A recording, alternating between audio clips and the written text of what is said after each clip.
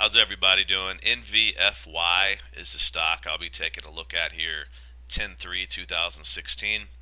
Been getting a lot of inquiries about this stock because of the crazy move it's had the last few days, so I figured I'd break it down for everyone. Basically, this is a furniture company. Yeah, it is a furniture company, not a very hot sector. But it had some news, and I put that in quotes, of recently basically an asset sale of $8.5 million. And you can see right here, Nova Lifestyles manufacturing operations in mainland China. It's closing expected October 30th, so the deal hasn't even officially closed. But yeah, $8.5 million. It's pretty small. That's nothing significant. The market cap of the company before the move was around 65 million. So, it's kind of crazy. The stock's been moving like it's been moving like $100 million sale took place or something. The stock's it's gone from $2 last few days up to 5.25. So obviously there's something else behind this besides just the news. There's something else going on behind the scenes here. Probably could be a stock promotion, could be a big fish manipulating the price, pushing it up. I don't know. Somebody in the company, somebody hedge fund who has a position. I don't know, but we just know that something's fishy about the move. It jumped another 40% today, and it jumped big yesterday as well on news of an 8.5 million deal. It just doesn't make any sense. So you can't really justify it. It's not logical. And sometimes that happens with stocks. Stocks can move, they move big, and there's really no explanation for it. So it's kind of what you have here.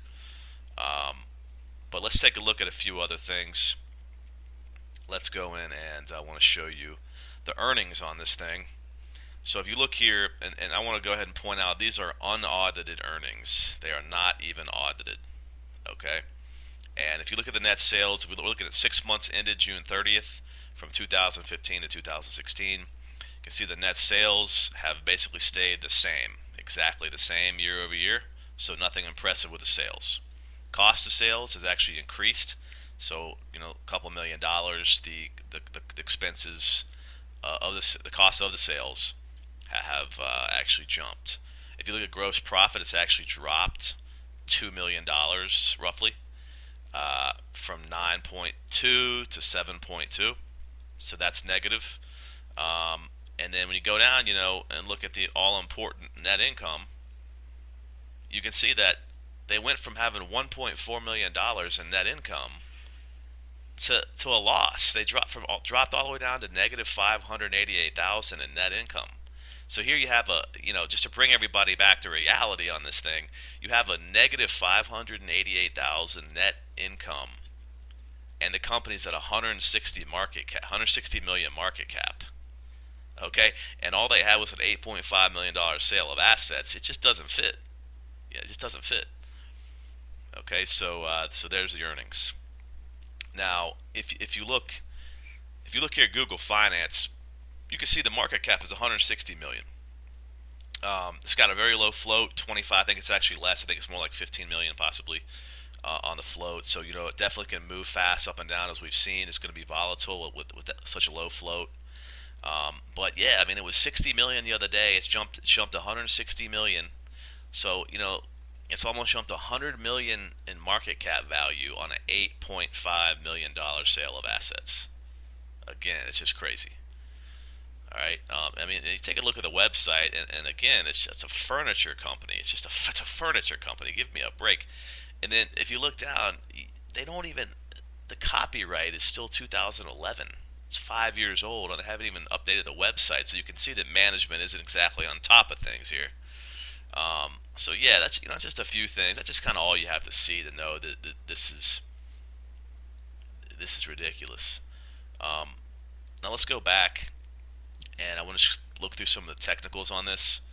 So, as everybody knows who knows how I trade, that I look a lot on the technicals. I pay a lot of attention to support and resistance, and price action, volume, and not so much on other things. I like to look at the historical chart.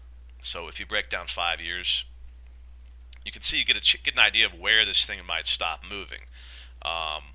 You can see the previous support area, here around the 420, 425.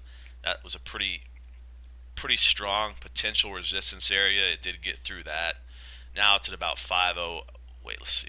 Let me go back here. Right now the stock's after hours about 5.25. Okay, so let's go back to the 5-year. You can see right here that about 5.30 right here. That is definitely a possible potential resistance area right here, which happens to be right where it stopped after hours, right there at that 5.30. So that could be a place where the stock stops. And having the fact that it had that big pop into the close definitely could mean it might potentially drop big tomorrow, because a lot of times big pushes into the close, they'll suck in a lot of bulls after hours and ends up being a trap. And they were just selling short to the bulls that were buying long, so that they were buying their shorts, and then the crash comes. Just when it looks strong, that's when the crash comes. So I'm definitely kind of a contrarian. So a lot of people, I'm kind of looking on the opposite. If everybody's going in, everybody's going long, that's kind of when I'm looking to potentially short. And when everybody's shorting, everybody's selling, that's when I'm kind of looking to go for the long. So I like to be contrarian. And of course I will ride the trends as well. You just have to be careful, because if you're riding the trend like this, it's up really high, you get the stock too high, and you're going to take a beating if you're long. So you just have to be careful. But yeah, I'm seeing the 5.30, and then resistance after that. You've got kind of the 5.80 and the 6 area. But after that run today, and being the fact that this company has no real strength with those earnings, and you can see when it popped earlier today, it crashed really hard. So see, it's volatile, so it's probably going to do the same thing. And you can see today, this was crazy, because the stock started to fade. It pop after hours, and that was a little suspect, because on about 300 share volume, somebody came in at 4 a.m. Okay, and retail traders can't trade except from 7 a.m. to 8 p.m. So pre-market and after hours, and then the regular market 9:30 to 4 p.m. And then you've got 7 a.m. and then 8 p.m. it closes. But 4 a.m. if you see moves happening at 4 a.m., that's somebody, and that's a bigger fish. That's an institutional insider person, and somebody popped at $1 a share on like 300 shares. So see, it's real easy to manipulate price after hours. So you gotta be careful. But yeah, that got popped $1 a share on 300 or 400 shares traded. That's just crazy. And then it faded from there, came down, looked like it was kind of dying, and then all of a sudden again, somebody came in and just bought the heck out of some shares. I think 1 million shares were traded right here in seconds. It exploded $1 a share. Again, that's not retailers. That's somebody came in. That's orchestrated. Probably a short squeeze. Somebody coming in and squeezing it. They probably shorted up here. About 300,000 shares were hit here at the top of that peak. So somebody was probably coming and loading up some shorts after the push, and you can see it came down, and then again it got pushed again in the afternoon, and pushed into the close, and kind of had some trouble right here around the top. And of course, after hours, they manipulated it, pushed it up a little bit, make it look like it's strong, make it like it's going to run tomorrow, and it probably will not. It probably will crash. So with this in mind, I'm going to put a price target on this of $3 a share. I think this move the last couple of days is baloney. I think it's going to come down in the short term too. In the next few days to a week, this thing is going to come down, and it's going to correct a lot. And I think $3 a share is where it's going to find. That's my target. So if you're long on this, I definitely would recommend locking your profits. And congratulations if you are, because you had a nice run. But definitely lock your profits. And I would be looking for the short play. If I was you, I'd be checking that out right here after hours on that big move. And then I expect this to drop tomorrow. So yeah, so that's about it. If you have any questions about NVFY, shoot me an email. Always bprising1@gmail.com. And feel free to join our trading room, learn my strategies, and get my stock alerts. And I hope you guys enjoyed this video. I hope it helped. I'll see you guys in the next one. Thanks so much.